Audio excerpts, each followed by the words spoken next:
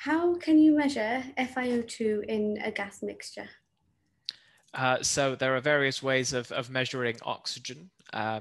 You can use a paramagnetic analyzer. That's the most commonly used in anesthesia. In addition to that, other techniques exist, including mass spectrometry, gas chromatography, Raman spectroscopy.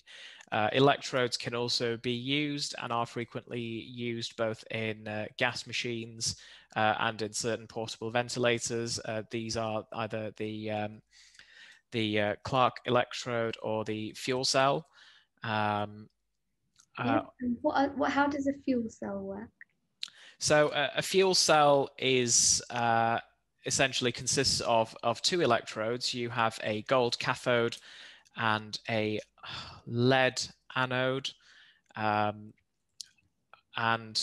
The gold cathode is in solution, and when exposed to oxygen, the current between the cathode and the anode will increase and the voltage will remain steady, and the magnitude of the current, which represents a oxidative reaction at the gold cathode.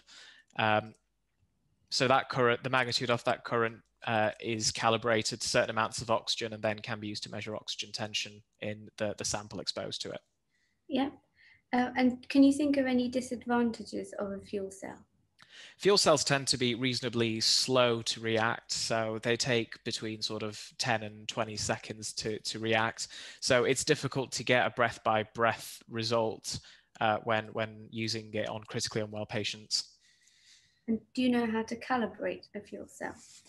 So generally they are calibrated to room air and 100% oxygen, and possibly also to 50% oxygen by being given specific samples. And then this is used to calibrate the currents, and then the fuel cell will interpolate between these values. And how does a paramagnetic oxygen analyzer work? So oxygen exhibits paramagnetic properties. What this means in terms of measuring oxygen is that the paramagnetic analyzer contains, it is essentially two spheres, with one sphere filled with oxygen and one sphere filled not with oxygen. And when there are increasing amounts of oxygen in the sample to be analyzed, this causes a deflection in the spheres.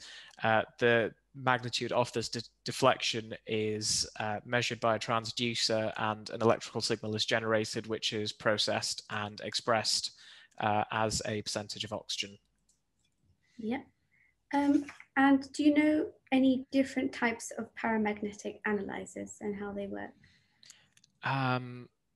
I'm not sure about the different types. I know there's the null deflection type, which is now more commonly used, where a force is applied to keep the spheres in position, and that force is used to measure oxygen. Or there's the original type, which measures deflection alone. Yep.